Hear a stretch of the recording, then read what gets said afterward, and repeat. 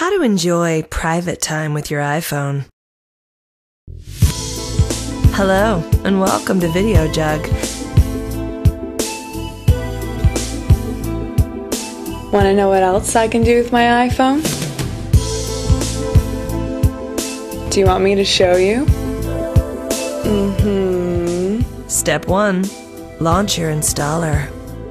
Hopefully you've installed Installer app by now. If not, I can't help you. If you want to move on to the next step, just launch it. Step 2.